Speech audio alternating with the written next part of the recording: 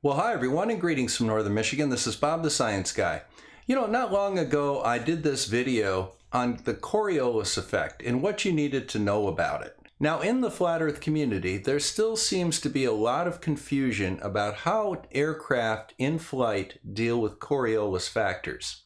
Now, most of this confusion can be traced back to Brian Mullin, a flat earth engineer. And today we're going to go over his video and try and see if we can make some sense out of it. So let's cue up the music and get going.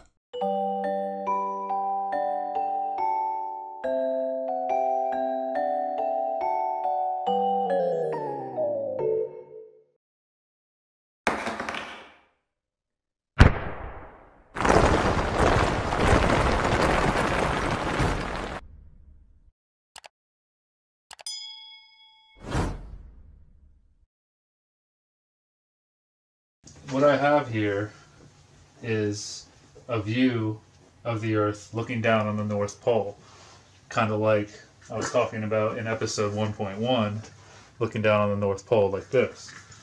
What I have is Quito, Ecuador here, and Singapore over here. And so if you look at this on the globe right here, Quito is right here in Ecuador. We're going to say it's right at the equator. It's a little south. Okay. We're going to take a flight from Quito over the North Pole to Singapore over here by my thumb. Okay. Now, Singapore is at 104 degrees east of the prime meridian, and Quito is about 78 degrees west. And so that's 182 degrees between them. But I'm showing a straight line here. We're just going to assume that they're 180 degrees away from each other. And the runway at Quito actually faces almost due north. So we can say that the pilot's going to start off and fly directly at the North Pole. Okay? And so when a plane is sitting on the runway, it's moving with the Earth, right? If in the heliocentric model, if the Earth is rotating about its axis, we're all moving. I'm moving, you're moving, we're all moving at different speeds based on how far we are from the equator. Well, that's the way I figure it out, at least. And so at the equator, I'm going to say here that the circumference is 25,000 miles. You could say it's a little bit less, but we're just going to keep it simple and say 25,000 miles. And we're going to say that the Earth makes one rotation in 24 hours. And we're also going to say, to keep things simple, that the flight from Quito to Singapore takes 24 hours. And we're also going to say that that distance is 1/2 of the circumference of the sphere. We're assuming a perfect sphere here. And so that's 12,500 miles. And if it takes 24 hours, that gives you an average flight speed of 521 miles per hour, which is very possible. And flying 24 hours is also very possible. I looked it up, so the longest flight ever was for 4 days. They're probably refueled in the air. But a plane could be outfitted to fly from Quito to Singapore. So now, when the plane is sitting on the runway in Quito, facing north, you know, here on Quito, the Earth is rotating, right? And so, if the Earth makes one rotation in 24 hours, 25,000 miles circumference divided by 24 hours gives you speed and instantaneous velocity on the Earth of 1,042 at the equator. At the equator gives you an instantaneous velocity of 1,042 miles per hour. Now you notice for the plane, I wrote speed instead of velocity because in physics, speed is just a rate, whereas velocity is a rate and a direction, or having a vector. And I'll get back to that in a minute why I wrote speed there. So the plane is sitting in Quito, use a marker here to represent the plane, facing due north towards the North Pole, and it takes off and leaves the runway. And as the plane begins to fly towards the North Pole, well, the speed of the Earth below the plane would change, right? Because since velocity is distance divided by time, or speed is distance divided by time, whatever you want to look at it, the circumference of the Earth around the axis of rotation decreases as you fly north, right? Because the Earth is curved. And so I just did this by drawing it in CAD. when the plane gets to New York City, or at the same latitude as New York City, around there, the speed of the Earth has dropped to 800 miles per hour. But the plane should still be moving at VE, the velocity at the equator, with 1,042 miles per hour, right? Because on the runway, it was moving 1,042 miles per hour. What slowed it down? That's its moving. If you go back to episode 1.1, I was asking the question, how does the atmosphere spin perfectly with the Earth? Let's say it does. If that's true, does it create a suction force on the plane to slow it down? How does the plane match the speed of the Earth? How would it stay in the straight line? Would the pilot have to be constantly turning to the left a little bit to stay pointed at the North Pole, since the Earth is slowing down under it? And you see, when you get up here to 68.5 degrees north, the speed actually reduces to 400 miles per hour. How would this work? All right, so let's go ahead and go over this little problem. This is a very interesting problem if you're a first-year physics student in high school. For a graduate engineer, this should be no issue at all. Apparently, Brian is struggling with it, so we'll help him out a little bit. So let's go over a couple of things. The airport runway actually has no bearing whatsoever on this problem, because an airplane can fly circles on the equator with no problem at all.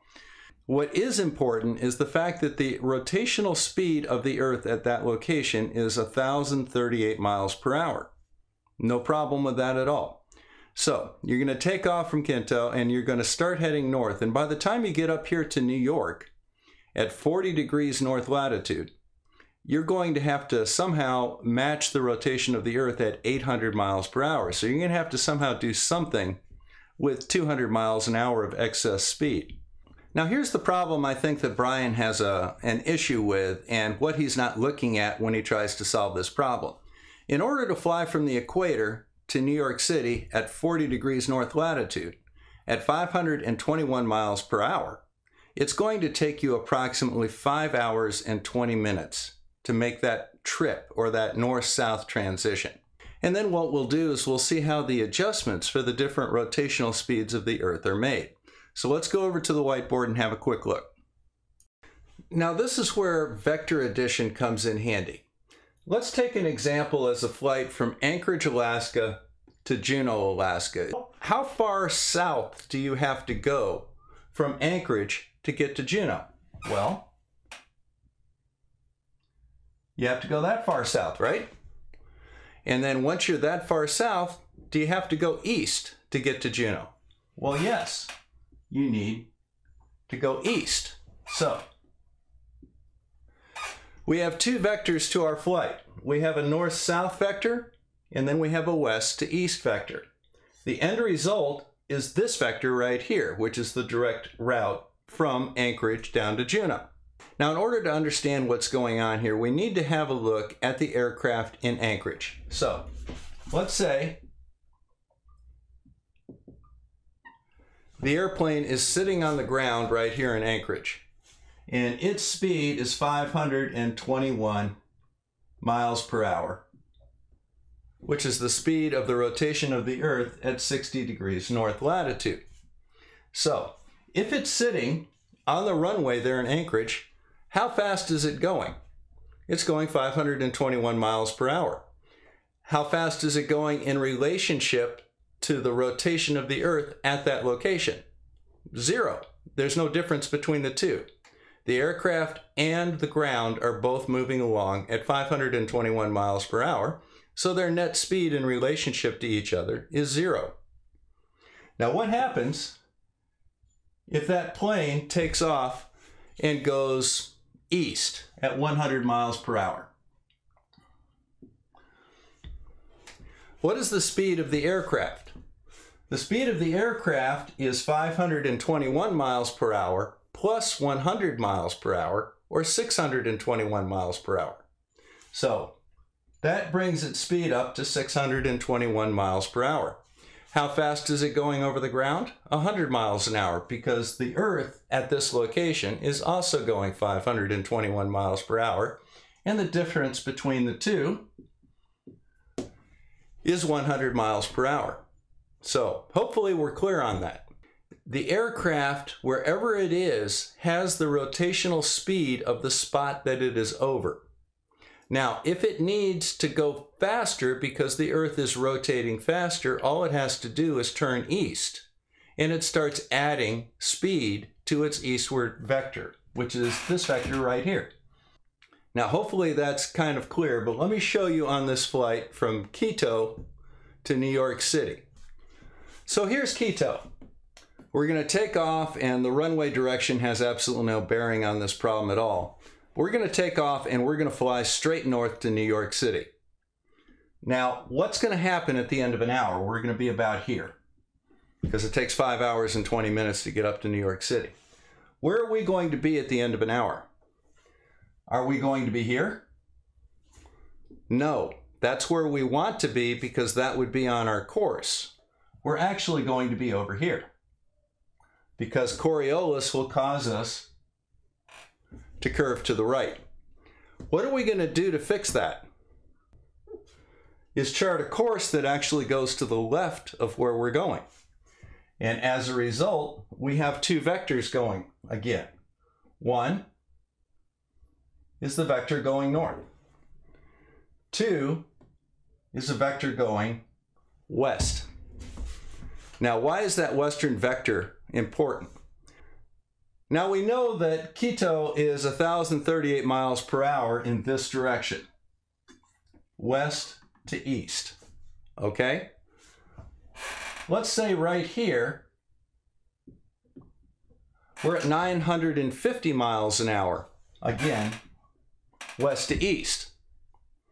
So, how do we get from 1,038 miles an hour to 950 miles an hour and stay on course? Now this component right here, which goes from east to west, is opposite in direction from the 1,038 miles an hour we picked up sitting on the ground at the runway in Quito.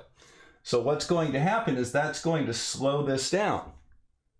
Now how far do we have to aim our course to the left in order to do this? Enough that that amount right there slows us from 1,038 miles an hour to 950 miles an hour. Now we're here. Let's fly another hour. Where are we going to be there? Okay, that would put us up at another hour, and we would actually be out here. So how are we going to fix that? Same way. We have to bear our course over a little bit, and again, what we're going to do is we're going to bear over enough that this east to west component of our course drops our west to east speed from 950 to 900, and we're going to end up right there instead of out here. On navigation software, what you do is you lay in a course, and that course gives you a path along the ground to follow from your departure airport to your arrival airport. Now, recall that we had broken up the flight from Quito to New York City into 1 hour increments. That's not the way we fly. We don't fly for an hour, figure out where we are, get back to where we're supposed to be, fly for another hour, figure out where we are, get back to where we're supposed to be. Doesn't work that way. What we do is we set a course to follow that nice magenta line all the way to our destination. Now, if we start drifting off a little bit, what do? We turn left and get back to the center. Now we continue to do this. Every time we drift off, we correct our course back. And this is a continuous process. But every time we have to direct our course back, we slow our west to east speed down a little bit. We trade a little bit of our south to north vector to make an east to west vector. So, wherever we are along this course, so long as we stay on the course, what's our rotational speed in relationship to the Earth below us? There is no difference between the two. They are the same. We want to stay on our flight path, so we angle just slightly to the left, and that brings us straight up the flight path. So what's going to happen with Brian's around the world flight? It's going to do this the whole way. You're going to set a course between Quito and Singapore. It's going to go right over the North Pole perhaps, and you're just going to follow that course. And as long as you are on that course, you're adjusting for Coriolis continuously as you fly, and it'll work out just fine. Again, you've got 24 hours to make that adjustment. So going from the equator at 1,038 miles an hour all the way up to the pole at 0 miles an hour will involve a decrease of 1,038 miles per hour. Now the total time that it would take to do that would be 12 hours because that's the halfway point. And that's 720 minutes. So 1,038 miles over 720 minutes, it's 1.44 miles per hour. So that's the equivalent with dealing with a crosswind from the west of 1.44 miles per hour. Again, that's nothing. Don't have to even think about it. So hopefully that cleared a few things up because Brian has confused an awful lot of people in the flat earth. That's the way it works. It's not a matter of debate or question. Brian is simply trying to complicate and confuse the issue to set up doubt. There is no doubt. That's what happens. It's less than 1.5 mile an hour crosswind. It's nothing to deal with. I've told you that. Wolfie's told you that. Every professional pilot in the world that does long distance navigation will tell you exactly the same thing because that's what's happening. So hopefully that cleared a few things up. This is Bob the Science Guy signing out from Northern Michigan. Thank you very much for stopping by. And I'm glad that I was able to clear up another misconception from Brian Mullin. Take care, guys.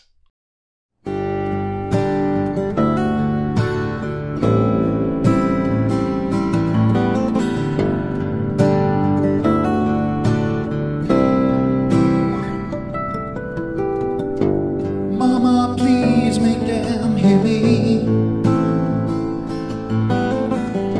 or I can't teach them anymore. This rabbit hole's too deep for me. Feel my brain getting real sore. Bob, the science guy.